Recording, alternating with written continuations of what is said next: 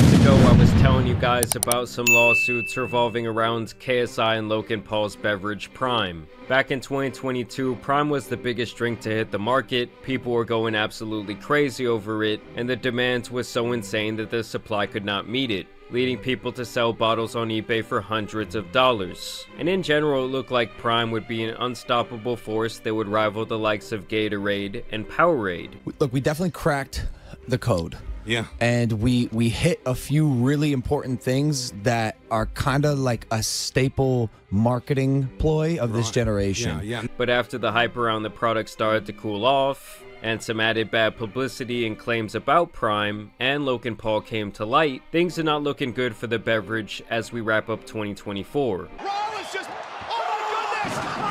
Sales have obviously plummeted, shady business practices are coming to light through the form of several large lawsuits against the company, and in general it's not looking like Prime will become the titan in the sports beverage industry like Logan and KSI had originally predicted. Give us the digits. You want the numbers? Yeah, we want the numbers. What are we dealing with here? All right. Come on. Oh, God. In year one, Yeah. 250 million in retail sales. Oh, sorry. That was a little mistake. 110 million gross internally.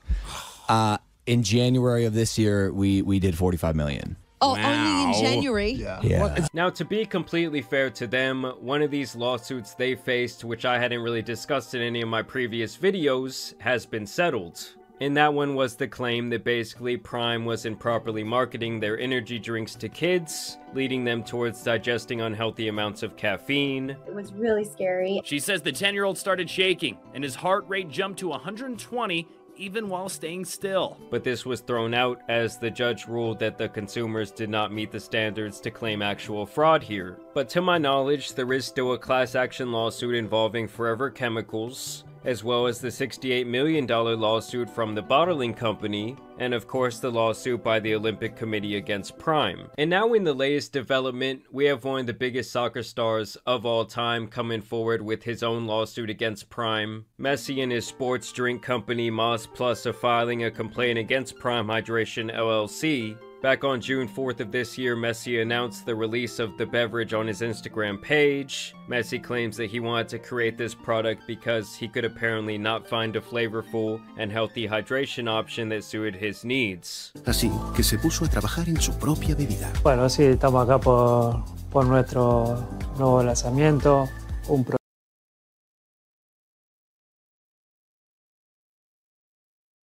Commenting comparing it to Prime. And to me, this comparison is not insane. They are both colorful flavored beverages with a rigid bottle structure, and the front is bold black lettering that is at least somewhat similar, I would say. And of course, both beverages are marketing themselves using hydration as the main appeal to their product. And so obviously this would all get back to KSI and Logan Paul, and at the time of the announcement for Moss Plus back in June, KSI would respond that the drink looked familiar, and then Prime would allegedly demand that Moss Plus cease production and stop sales unless they change their packaging. Basically, the issue that Prime has here is that when Grandpa goes to the store to pick up some Prime for little Timmy, he won't be able to tell the difference between these products. Maybe he thinks Prime is trying to tap into the Spanish community, and he ends up accidentally purchasing Moss Plus because of his confusion and inability to tell the difference between the two brands. And while the two products are obviously similar, this would be insanely hard to prove, and this attempt to throttle their product launch did not sit well with the guys over at Moss, and that's why they've now filed this complaint. Mark Anthony brings this action for a judgment declaring that its manufacture, distribution, sale, and advertising of its Moss Plus by Messi hydration beverage is lawful and non-infringing, and to stop Prime Hydration's anti-competitive efforts to monopolize functional design features that are commonplace in the hydration beverage industry. Basically, they're saying that this type of branding is an industry standard. Mark Anthony is a premier beverage company behind such popular brands as White Claw hard seltzers,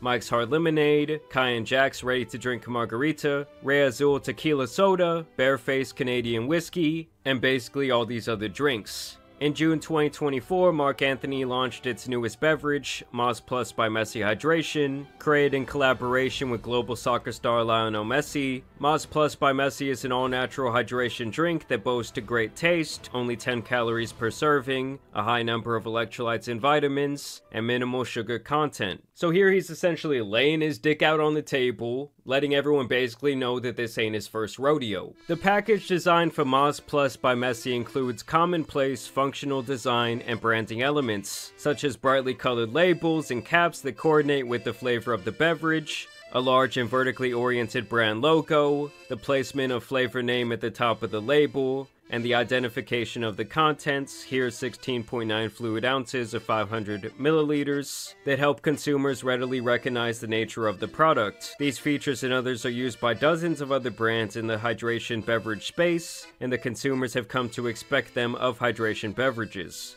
Moz Plus by Messi also features numerous elements that help the brand stand out from other hydration products on the market, including the Moz Plus by Messi brand name, the repeated references on the packaging to Mr. Messi, and the brand's accent logo, among others. Now here's where the guys at Moz Plus confirm the allegation that Prime wanted them to cease production on their product, even noting that there were apparent threats of a trademark and trade dress lawsuit, and that there was even a social media campaign by Prime to make Moz Plus look like nothing more than a knockoff product. And Moz Plus claims that these efforts by Prime can be categorized as non-competitive behavior.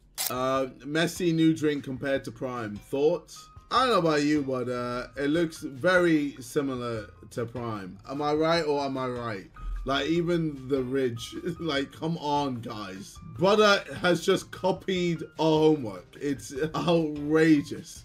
Literally stole our whole flow, bar for bar. Prime Hydration lacks any enforceable trade dress rights because it does not consistently use any particular trade dress, as shown in this image above, and because all the features it claims are unprotectable as common functional elements. In any event, Moz Plus by Messi and Prime have distinct brand identities, including different brand names, marketing strategies, packaging, celebrity affiliations, brand reputations, and target consumers. Demographics such that no consumer could reasonably be confused as to the affiliation or source of the products. Mark Anthony does not desire, nor has it ever desired, to be associated with Mr. Paul or KSI, nor has Mark Anthony infringed on any of Prime Hydration's other trademark rights, to the extent that Prime Hydration has any such rights. Mark Anthony brings this action to put an end to Prime Hydration's anti-competitive threats and to protect its lawful right to sell its innovative and successful Moz Plus by Messi hydration products in the United States. Now, a big chunk of the rest of this filing is kind of just a marketing lesson, where Moz Plus defends their right to advertise using enticing colors, well-known flavors, and even down to a vertical orientation of their logo, citing several other sports drinks who do the exact same thing. I mean, when you look at this image, well, you can argue that they all kind of rip off certain elements of each other's packaging because that's just how this game works. It's like everyone is taking a peek at their competition's paper during the test. I mean, this happens in every single field, even mine, where damn near half the thumbnails and packaging for videos look the exact same. You know, I see some thumbnails that look just like mine and I'm like, damn, when did I make this video? Oh shit, that's not my channel. And this phenomena obviously occurs because when something clearly works, others will copy it because the consumer gets familiar with that type of marketing. And let me make another point by saying marketing can only sell so much of a product if the product itself is not very good. That shit stank, don't it? Ugh. Something can have the greatest packaging ever with the most enticing marketing, and if the product is ass, people will not purchase it again. It's like when you're on the road and you see a dope looking car coming up behind you and you're like, damn, what is that? Is that a new Mercedes or some shit? Oh nah, it's that new Kia, bro. Now in contrast to this, there's obviously products that represent themselves in a very honest way, and when the product is good over time, they earn a positive reputation. And speaking of a quality product, one I cannot deny is today's video sponsor, Sundays for Dogs. As some of you might have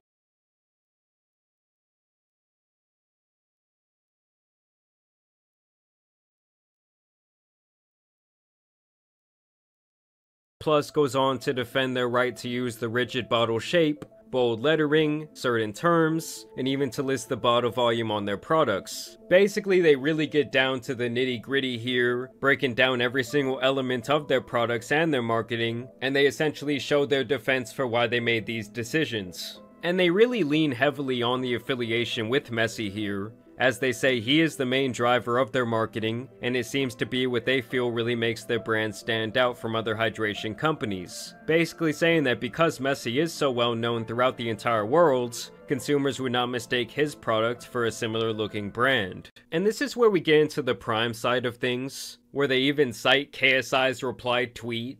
As shown in the image to the right, in response to a Eurofoot tweet, KSI tweeted, "Looks familiar," suggesting to his nearly 9 million followers on Twitter that Moss Plus by Messi is a ripoff of Prime. On June 14, 2024, Mark Anthony received a cease and desist letter from Prime Hydration's legal counsel claiming that Mark Anthony's Moss Plus by Messi products obviously and intentionally infringed on Prime Hydration's trademark and trade dress, and specifically its trade dress in Prime Hydration beverages and its Prime Hydration and Refresh, Replenish, and Refuel trademarks. In its letter, Prime Hydration demanded that Mark Anthony immediately take any and all steps necessary to discontinue all use of infringing packaging, including but not limited to discontinuing the manufacture, distribution, and sale of infringing Moss Plus products, including any necessary recall. Of course, Mark Anthony denies any infringement, and Prime allegedly sends him another cease and desist, only this time reiterating their infringement claims, and also adding issue with the use of positive hydration, drink positive, replenish, refresh, and revive, and the electrolyte droplet symbols on the bottle/can packaging and in advertising,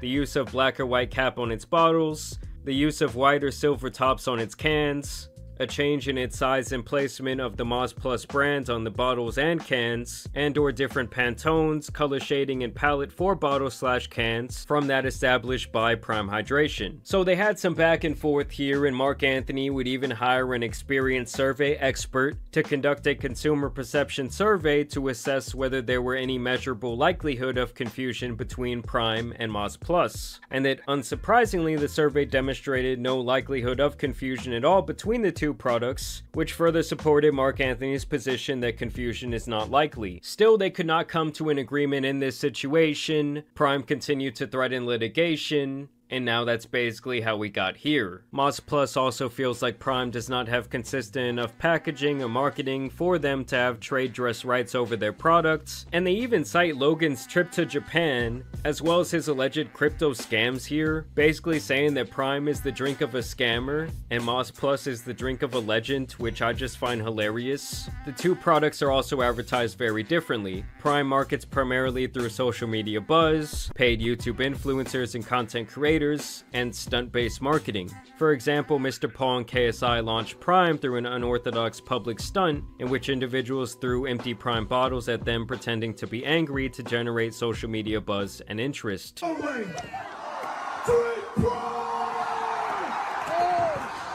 Mark Anthony's marketing by Moss Plus by Messi is far more traditional by comparison. The reception to Moss Plus by Messi has been overwhelmingly positive since it entered the market. In contrast, Prime Hydration has faced significant controversy since its launch of Prime, making consumer confusion even more unlikely. For example, multiple countries, including New Zealand, Slovenia, and the Netherlands, have recalled or banned Prime energy drinks from their countries because of their appeal to children and their likelihood to cause a range of side effects. Prime Hydration is also facing multiple lawsuits, including one alleging that the company falsely advertises its products as healthy while they contain some sort of chemical, PFAs, also known as forever chemicals, and some members of Congress, including Senate Majority Leader Chuck Schumer, have called on the FDA to investigate Prime Hydration for its absurd caffeine content and marketing targeting kids on social media. Is that the product has so much caffeine in it that it puts Red Bull to shame. But unlike Red Bull, it is specifically targeted. The advertising campaign is targeted at kids under 18. So basically, guys, they're seeking the freedom to sell their product without suing them for doing so. I mean, if I'm being completely honest, I think the products do look very similar, but also it's hilarious karma after what these clowns did with their Lunchables ripoff Lunchly, which obviously directly involves Prime. I mean, to me, the name Lunchly is a ripoff of Lunchables. They also use Lunchable's name and likeness in a negative way for a lot of their marketing, and the composition of their product is damn near the same. And while these two might look the same, they don't taste the same, nor are they comprised of the same ingredients. I guess I'm just saying, guys, if they can sell this so shamelessly, they should also have no problem with Moz Plus selling their drinks. Not to even mention the issues that Lunchly has already had with people finding mold in their lunch kits at an alarming rate. I was shooting a video comparing Lunchly to Lunchables, and I opened the first package, which was supposed to be good until December 8th. Prime hydration. Do you guys think that Messi and Moz Plus were doing some kind of shady shit when it came to developing this product? Do you think that it's not a coincidence that the two look almost identical? Y'all let me know down below. That's it for this reaction video. I'll catch you guys in the next one.